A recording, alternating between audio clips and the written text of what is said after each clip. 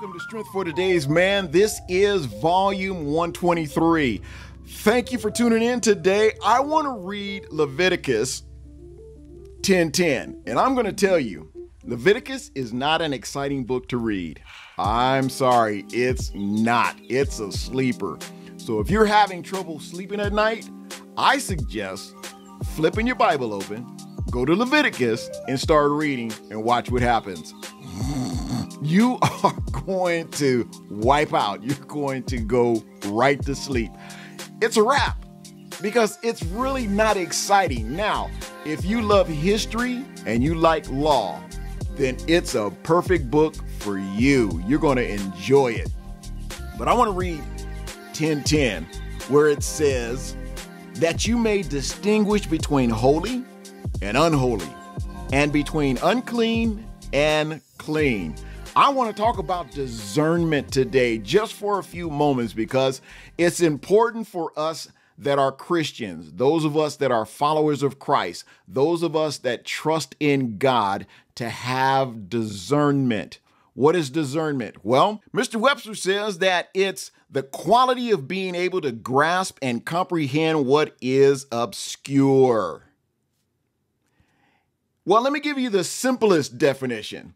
Discernment is nothing more than the ability to decide between truth and error, right and wrong. That's the simplest form. Discernment is the process of making careful distinctions in your thinking about truth. In other words, the ability to think with discernment is synonymous with an ability to think biblically. In all your decision making, think biblically. In every decision that you have to make going forward, it is important for you to think biblically about it. Is this something that God wants me to do? Is this something that God wants me to partake in? Is this the area that God wants me to move in? Is this the area that God is desiring for me to be in? I don't care if it's a job interview, if it's buying a car, buying a house, buying shoes, as simple as that. You need to have discernment in knowing that it is the right decision for you to make. The key to living an uncompromising life, and this is something that I try to do. I try to live the best of my abilities, an uncompromising life. There's a lot of areas in our lives that are gray, and it shouldn't be gray. It should be black and white. But in today's society, there are a lot of Christians that live in the gray area. It's not that bad. Oh, I don't see anything wrong with it. Oh, I don't see nothing wrong with that. That's the problem. We're looking through our eyes and we need to see things biblically. How does it line up with the Word of God? How does it line up with God, period? Is it something that's conducive to your walk as a Christian? Not everything is expedient for you to do. Not everything is okay. There's a lot of things that are not okay for you to do as a Christian. I don't care how many people are doing it. If it's not comfortable in your spirit, if it's not resting well with you, don't do it. That's how you know that the discerning spirit within you is speaking to you and letting you know that's not the right thing to do.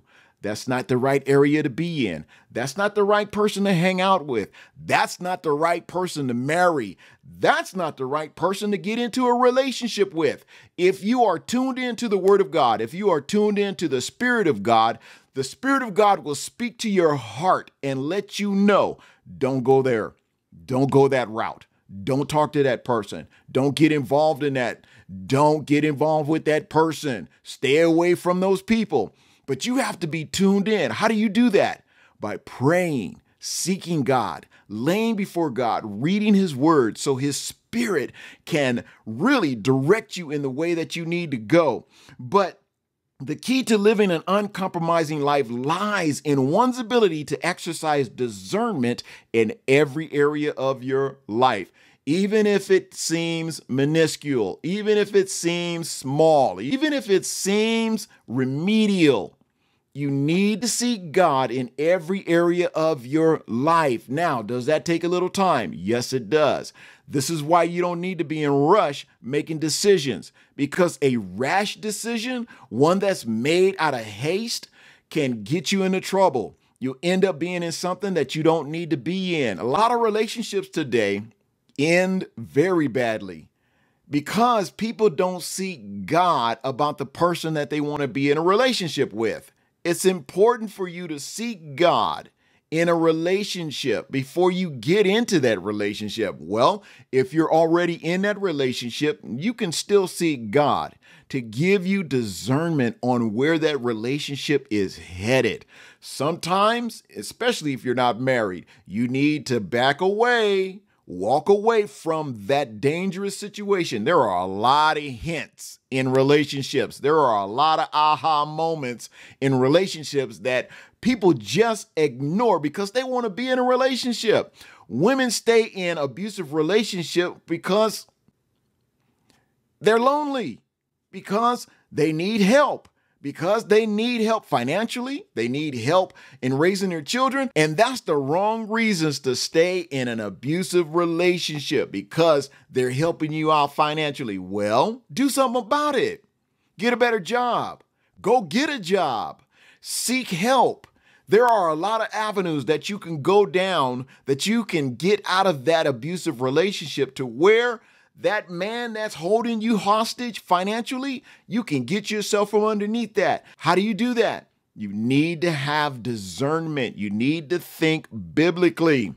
It's important for you to seek God. It's important for you to hear God's voice. It's important for you to know that the decisions that you're making is right. In Romans 12, we were told to be transformed by the renewing of our mind. These new minds teach us the difference between right and wrong. And then the Holy Spirit steps in and gives us the ability to choose right over wrong. This is why we need to hear God. This is why we need to know God's voice. A lot of people say, something told me. Well, let me tell you something. Something don't talk. Something does not have a voice. It's either God or the devil. That's how you know whether it's right to do or wrong to do, by the voice that you hear in your heart, the voice that you hear in your head. God is not going to tell you to do something wrong. That's a clue. God is not going to tell you to do something that's contrary to his word. That's another clue. Only the devil will tell you to do something that's sneaky. Only the devil will tell you to do something that you know is wrong. If you have to sneak, you know it's wrong. If you have to lie about a situation, you already know it's wrong.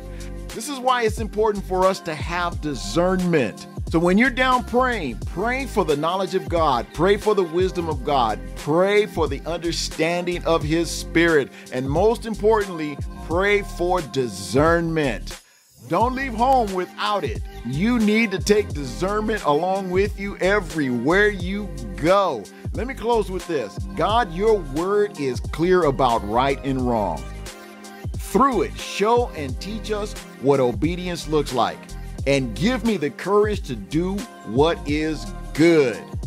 Discernment.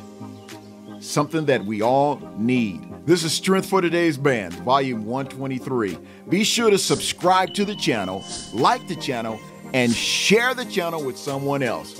What's our motto? Don't keep it to yourself. Share the wealth. I look forward to seeing you on the next podcast. Be blessed.